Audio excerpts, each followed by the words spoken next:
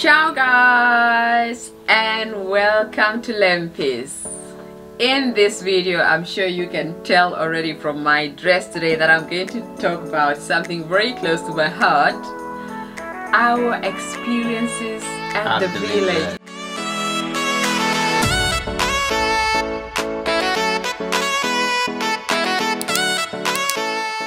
So basically, you know, we just wanted to reflect on our experiences at the time that we have spent at the village during our Easter holiday, village food, the village people and the love that they showed us. Like the sunset every evening and the sunrise every morning, like privileges that we don't have here anymore. Like when you're living in Europe, you don't see this. There are too many buildings, they are covering everything. Yeah, so that's what we are going to talk about. Let's get there. And also, why do I get along so well at the village? Because many people have commented that how does Ale goes really well, is so accepted about being at the village. Yes, we're going to touch that as well.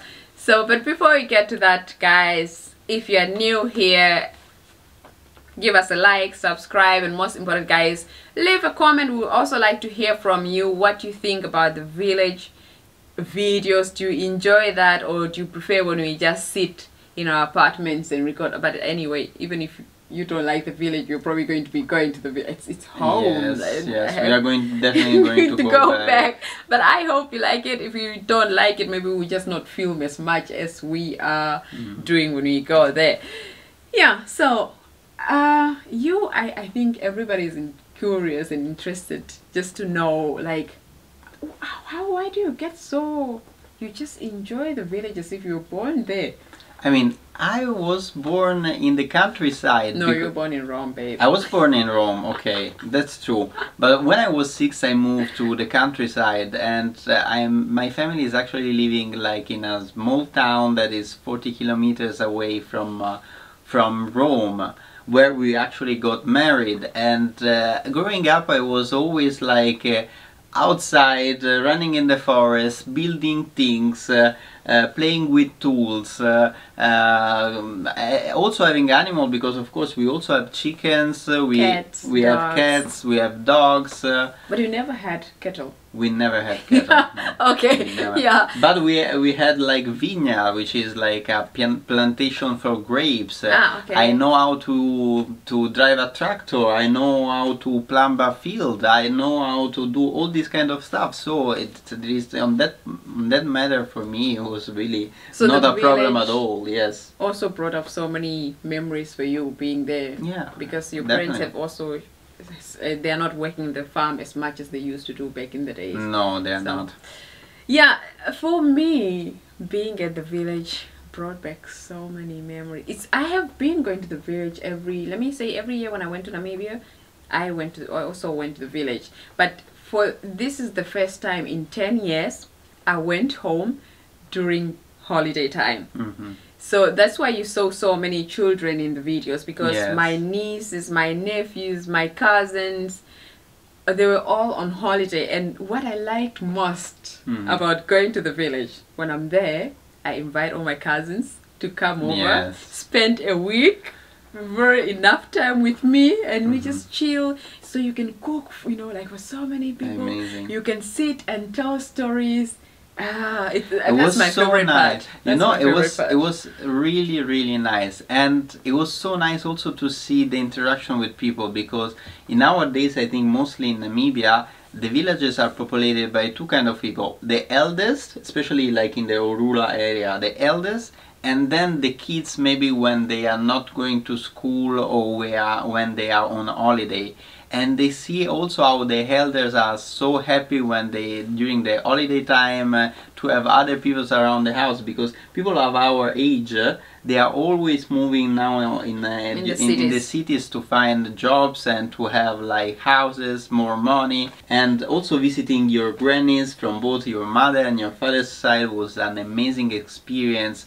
They have so much wisdom. You just need to look them in the eyes, and they have they have seen everything. Like your granny as grandchild, And I don't know, you know, you are almost reaching 90, you had 8 kids, your kids has given kids, and the kids of your kids have given kids, given born to other kids. I don't know, I don't even understand how your granny can really keep count of all the, no, but of course, she did miss out some people already. But I just wanted to ask you, what is your favorite part?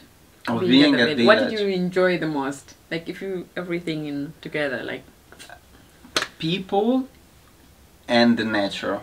Like okay, the landscape. The landscape is absolutely amazing and something completely different from what I am used to, because Namibia, and especially Tsandi, where you are from, is relatively flat area.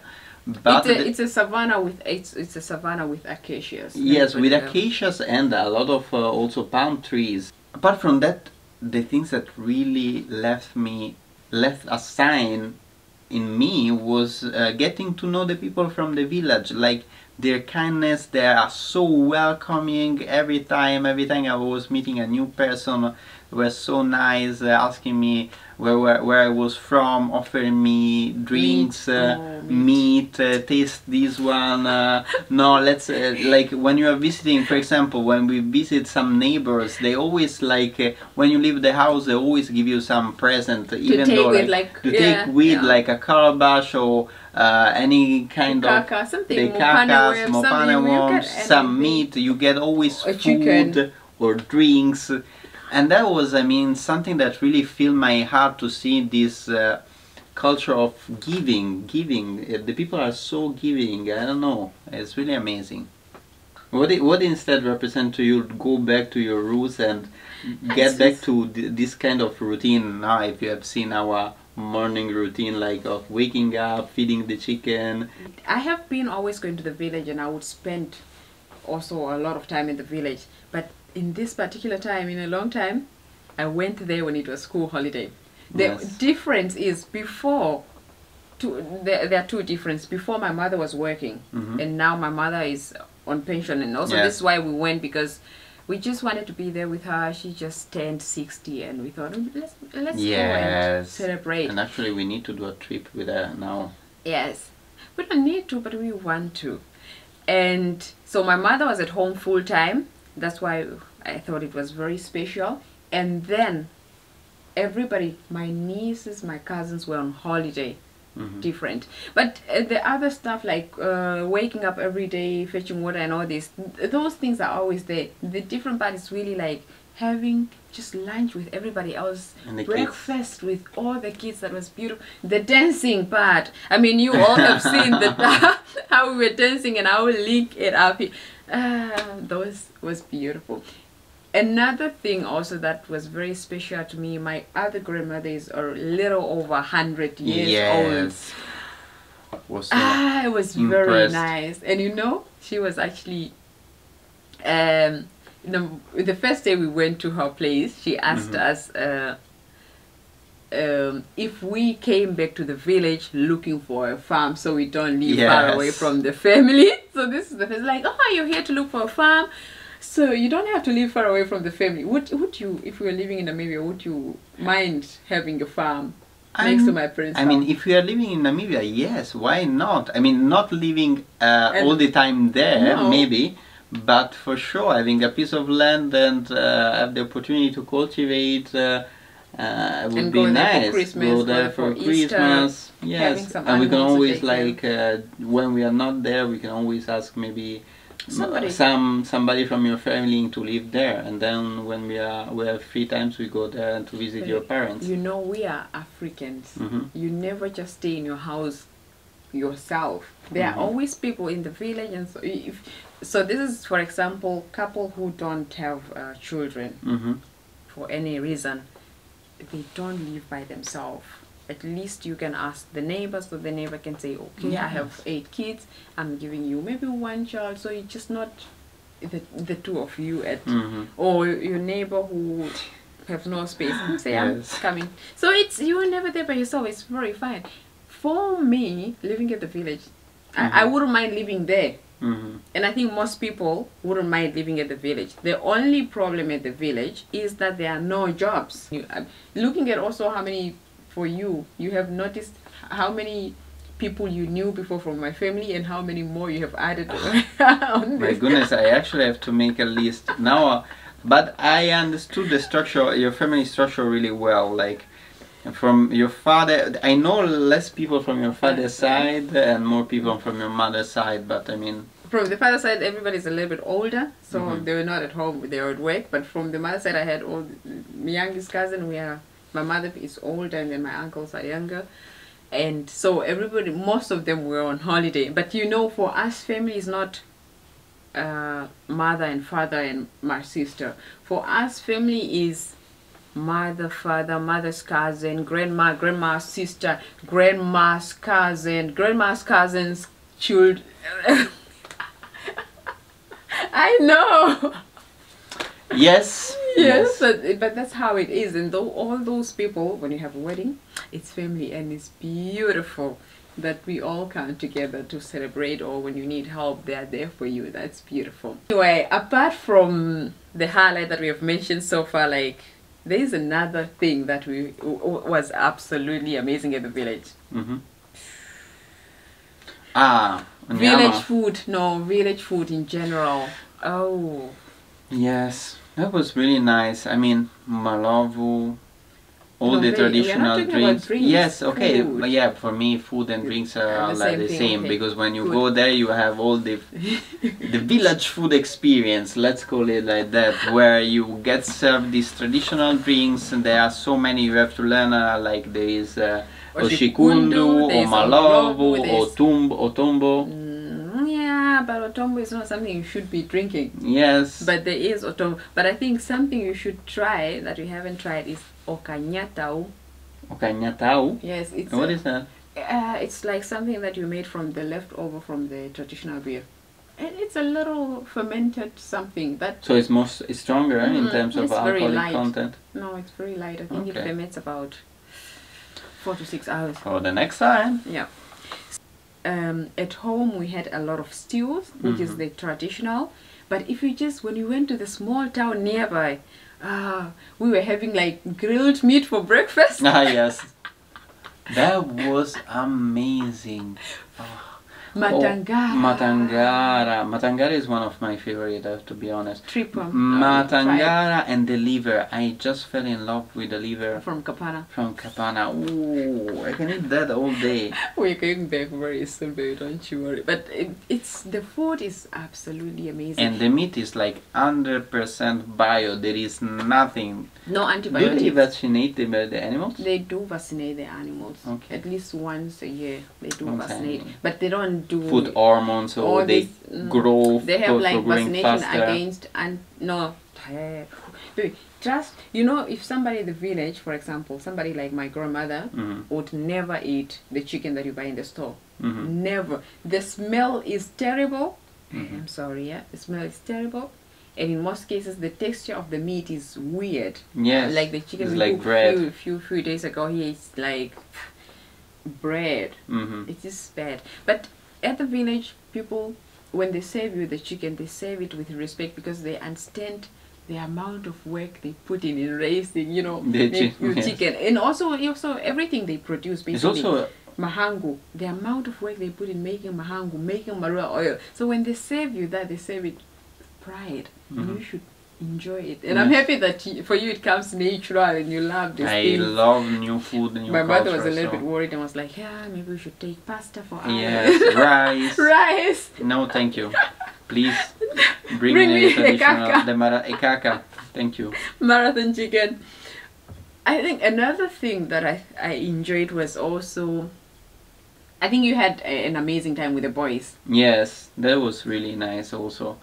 They were always following me, and they were so curious about all the gears, like the drones, especially the drones was like huge toys. Can you imagine the boys from the village? Okay, 2 of them were not really from the village. I mean they already knew that what a drone was, but other boys from our neighbors were looking at these things like flying with a camera that you can see from your phone, and we were like, what is this guy doing? You know? Sure.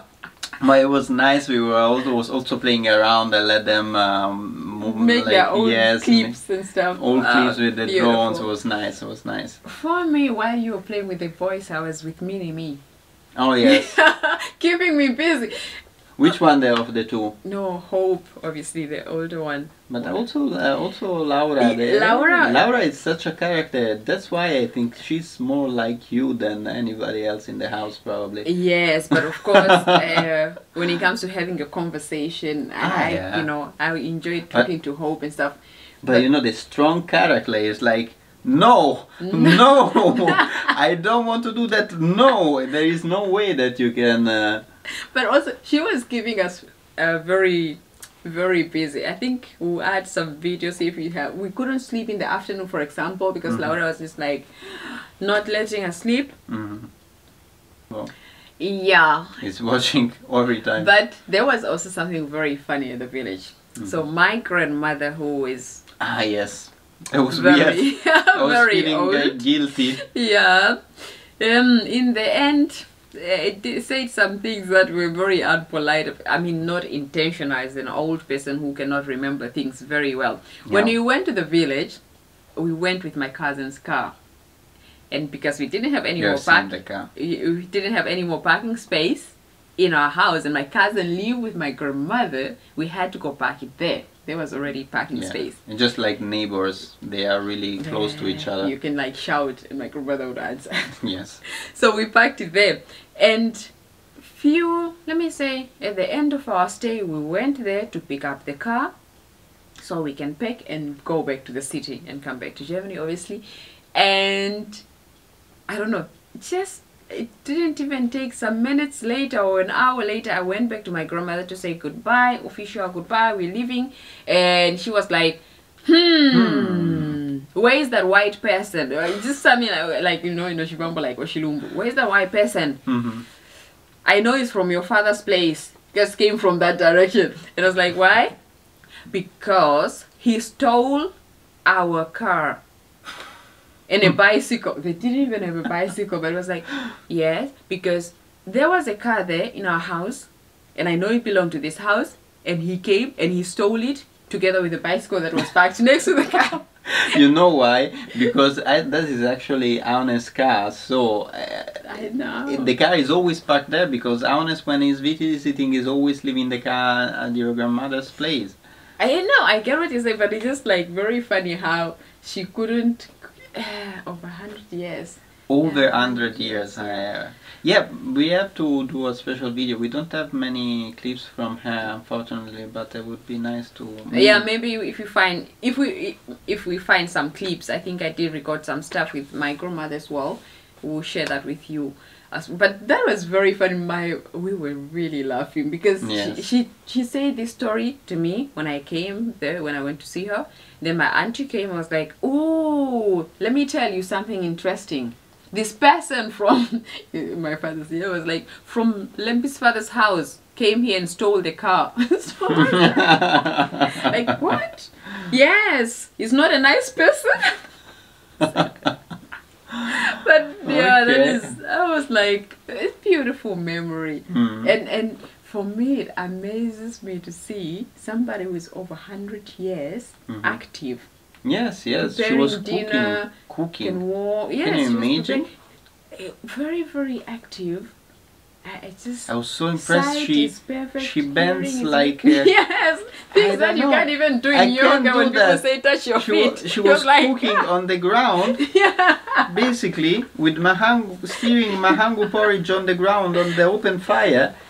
At that age, I don't know. Yeah, but you have to understand that when you just live at the village, you do this every day, so it's your body is flexible. I was also surprised because I saw my mother doing that, I saw my grand doing that, and like, I don't do that anymore. It's very difficult for me. I only do it in the yoga class or in the Zumba when we are stretching at the end, and it's still, I sweat when I reach for my feet. Cannot even speak. For me, like 5 minutes in the yoga position and I cannot walk for for the rest of the day. So when you go visit Namibia and you are a tourist, you will never get to know these. And this is, I think, in my opinion, one of the most special part of visiting an African country. An African country, like village experience is everything. It's like getting to know the culture, is knowing the people. I mean, I feel really lucky that I had this opportunity. So I have to say a big thanks to you and to your family. So guys, that was it from us today. I hope you like this video, and if you have some more questions about village experience in Africa in particular, let us know. In Namibia. And again, you know, this content is very close to my heart in particular. I love amazing being content. There. I enjoy being there, and if there's anything, you know, there's a whole lot of secret when it comes to cooking that we still haven't shared. If you're interested in that, again, let us know. For our next vacation, we can ask my mother, now that she's on pension, to teach us she was making stuff. Bread. Yes, but that's not even, she did this bread which was buried under the oshikwila chopo makara, which was like oshikwila chopo makara. How do I say that in English? Pancake on the charcoal, under the charcoal, something like that. Yeah, so see you in our next video. And again, if you like this video, please share with your friend. We appreciate your support. Ciao, ciao, ciao. Bye.